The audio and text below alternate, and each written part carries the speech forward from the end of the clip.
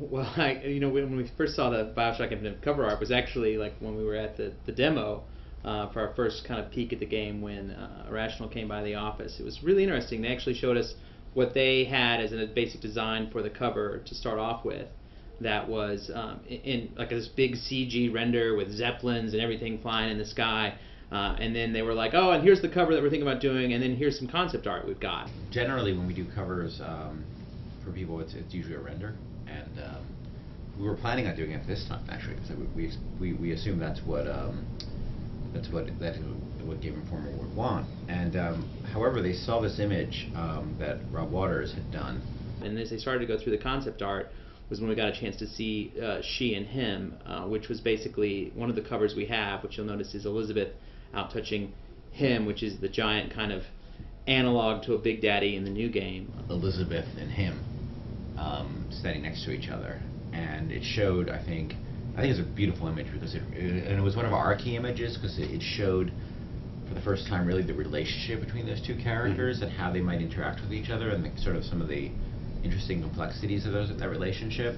Whether he's good or bad, we don't really know yet, but you see him in some of the trailers and in some of the screenshots. But basically, we saw that imagery and we were like, we want that, and that kind of started the ball rolling for us. Was that we wanted to do something that was revolving around that piece of art. And so actually Irrational got back to us and said, hey, we really think this is a cool idea. What if we made it old school and made it like fit like in the time of Columbia? And we were like, sure, go crazy. I mean, anytime when someone comes up like Irrational and says that they want to try to do some design, like really like crazy design stuff on our covers, it's really kind of a slam dunk for us, because that's kind of the trick for Reiner and I is in Gameinformer as a whole, is that we like to let the artists do their thing, and that was the first time we saw that. And then over the coming months we kept getting little bits and pieces of the various different covers that they were going to try, and every one we saw we were like, oh wow. And Andy really responded to that, and he said, well, why don't we use this for a cover? And I went home that night and I started thinking about that, and the original plan was we have Rob do a sort of more polished version of that illustration.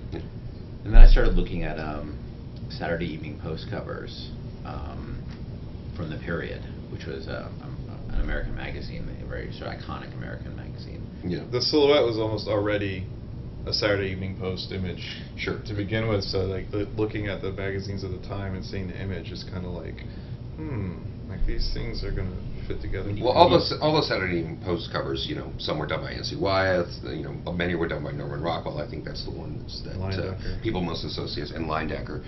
They always had a really strong sense of single image narrative, which I think appealed to us, and Rob was able to quickly jump in and start, creating things in that form. The covers are interesting because they're very formal and they're very artificial in a way, because it's always like a flat plane. Right. To the camera, the eye of the artist, and there's usually an element of formality, or there's often an element of ornamentation on the page, which is not actually in the scene, but sort of presented as in the scene. And they're just some really, really beautiful images if you look back at them. Right. I mean, it was a golden age of illustration. That's where you first start to see, and that's how you see those graphic elements coming in. Is those magazine covers sit sort of on the cusp of the old way and the new way of dealing with graphic design.